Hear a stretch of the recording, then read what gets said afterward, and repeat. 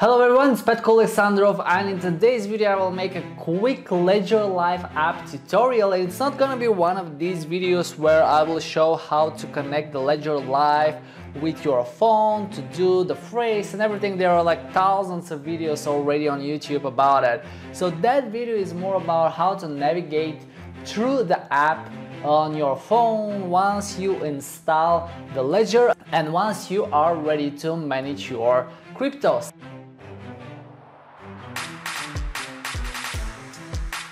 So as you already may know, Ledger is probably the safest place where you can secure your cryptocurrencies. And if I show you my Ledger Live app right now, you will see that I already have above $51,000 and I feel super safe having it in there because it's a hardware wallet, okay? It's offline, and that's one of the reasons actually it's most secured.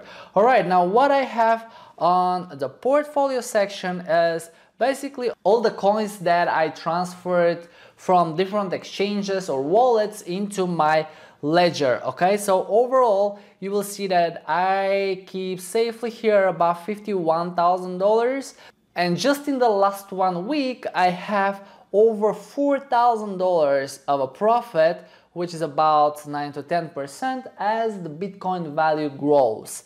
Okay, in the second tab I have accounts where I have different accounts for the Bitcoin, the Ethereum, Stellar, Litecoin, Bitcoin Cash, Tezos. Simply these are the main cryptocurrencies that I invest in at the moment. And imagine the Ledger Live app is kind of your bank and you have sub accounts. So every crypto is on a separate app, which at the beginning sounds a little bit complicated, but then it turns out to be very easy and organized that way.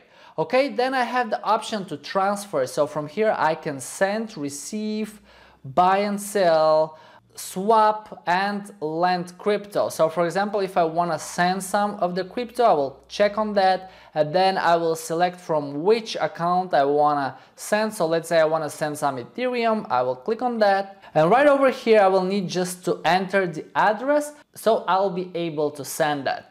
Okay, very same thing if I want to receive, if I want to buy and sell. Actually, Ledger uses a partner called Coinify, which you can use to buy cryptocurrencies, okay? And in order to make any of the transfers, keep in mind that you need to have the Ledger connected to the Live app. Anyway, it will not gonna work. Okay, then I have the manager.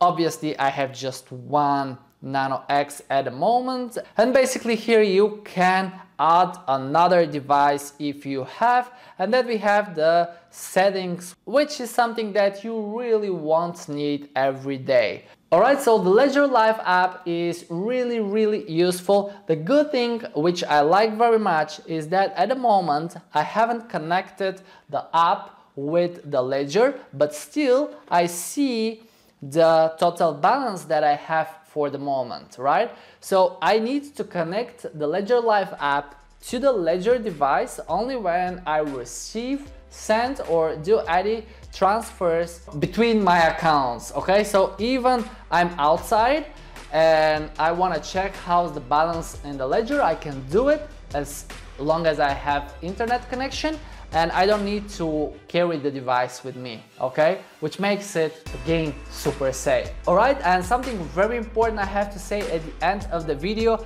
if you are about to purchase a Ledger, make sure to do it from the official website. I will post a link below the video to make sure you're not going to take it from any scammy website. And if you have any experience with the Ledger, questions, I'll be super happy to answer them in the comments below. Stay safe and I will see you guys in another video. Cheers!